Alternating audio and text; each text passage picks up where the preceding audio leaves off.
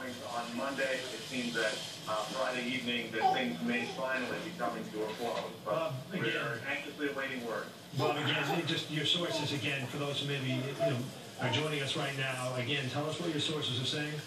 Sissy. So telling me that the suspect number 2 is not apprehended, but he is surrounded. He is still alive. And we are looking at the area at Birch and Walnut in Watertown, which runs sort of off of Arsenal Street in Watertown. Oh, I saw that. On Birch Street in the area of Walnut Street on Watertown. That's the third time you've done that today. All right, Bob, and just to recap, 20 to 30 shots fired. Hold on one second, guys, because we're getting more information as this comes in, and Bob will actually hear this as well. 67 Franklin Street is what we believe to be the Careful. The suspect is surrounded and in a boat, potentially in the backyard of 67 Franklin Street. As we're seeing here, there is a trailer to hold the boat, and potentially he was up under the canopy, and that came in from Fox News there to hold it. Continuing coverage, we're listening to WFXT Fox 25, our local owned and operated station in Boston, which is now reporting that the suspect is surrounded, possibly in the boat in Watertown. Sissy, what are you doing? Is he shot? We don't yet know. But we know he is alive, according to the reporting of WFXT. It's their reporters who are on scene at this moment. We have a number of them stationed all over the area. As it so happens, they're the ones who are right by the spot. Come here, Sissy. Walk over here. Come here.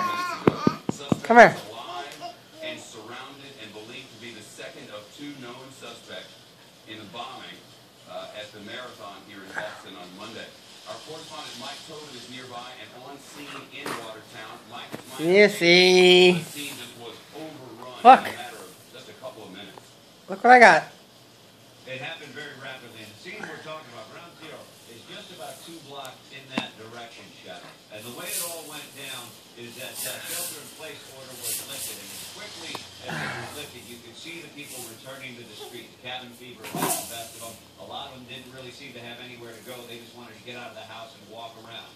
Shortly after that, we started seeing Come here. vehicles zooming up in this direction. And that wasn't uncommon for this process. You oftentimes see the police zooming in one direction or another. One cop car, another cop car, 3, 4, and they were all going in the same direction. Pretty soon you had the police helicopter overhead.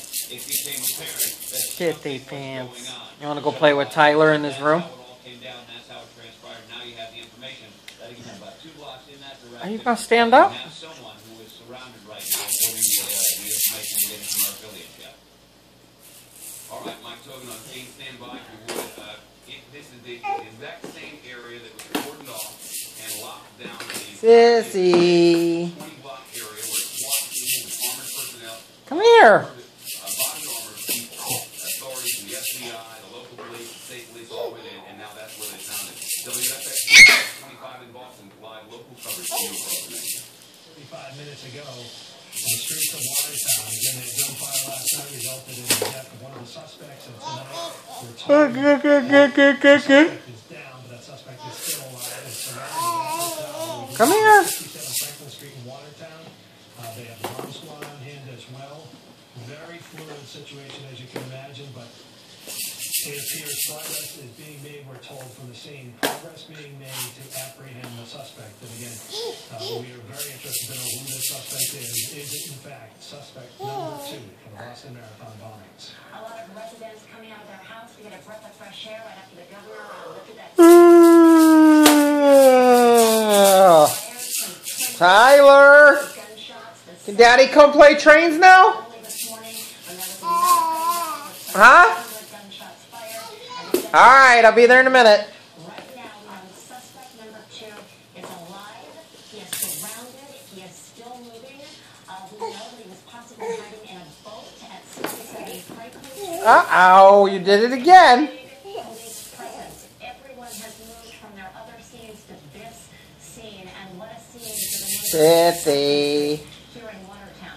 Certainly is a major scene that's developing rapidly here right now as we have law enforcement from all over descending on this neighborhood in Watertown. We talked with Mary Sullivan. She was an eyewitness who said she was out simply getting out because the lockdown had been lifted, and she went out and was going to take the dog for a walk, and they often do, and suddenly heard the gunfire and knew things streets were not normal. You like the sound of that? You saw the law enforcement racing through the neighborhood and eventually down to this location right here where we are. What? What? At 67 Franklin. Da da da. They do not have this person custody yet. They do have the and right now, basically what you have is a standoff. And don't forget, there's the ambulance being backed up right here. We saw that early on, which gave us a thought that potentially someone had been wounded.